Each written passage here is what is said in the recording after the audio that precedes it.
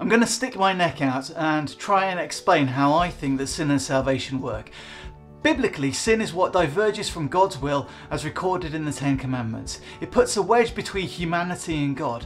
What we think sin is only a symptom of sin. Murder, adultery, theft, anger, etc. Sin really is the broken and messed up relationships that human beings have with people, food, money, stuff, etc.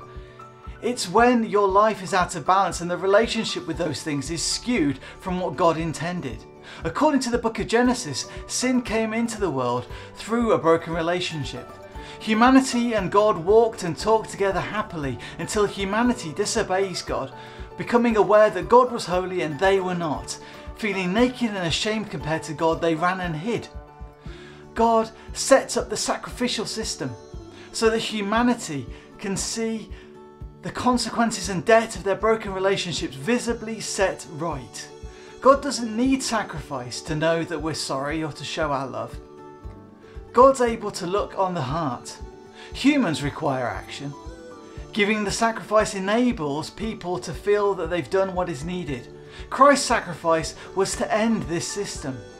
People could see, know and understand and take to heart that the sacrifice was made once and for all. We can accept that God does want a relationship with us and that we are so loved by God. Restoring that relationship, we begin to restore the other relationships. Not fixing each sin after it happens, but fixing the broken relationships which cause those symptoms.